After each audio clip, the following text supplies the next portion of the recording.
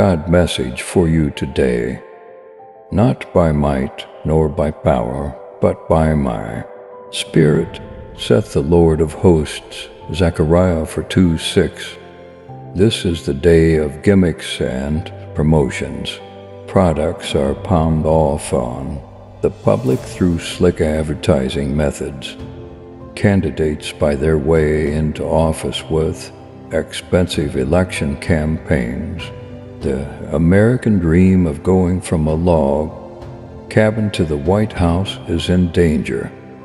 Because of the fallen nature of man, these things are not surprising, but it is sad when Christians adopt this faithless way in doing God's work.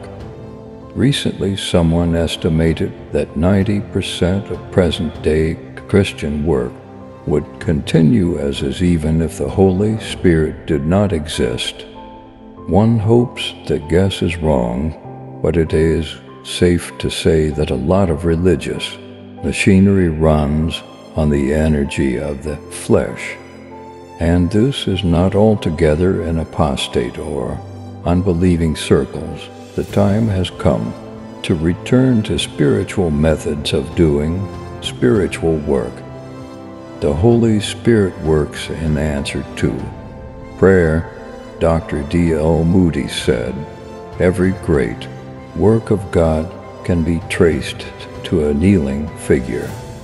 I wonder what would happen in America if church boards began spending as much time in prayer during their meetings as they do in tossing around promotional ideas.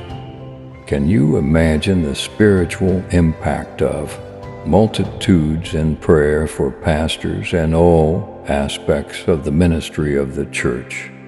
For men arrived early at Spurgeon's church on Sunday morning and were given a tour of the building.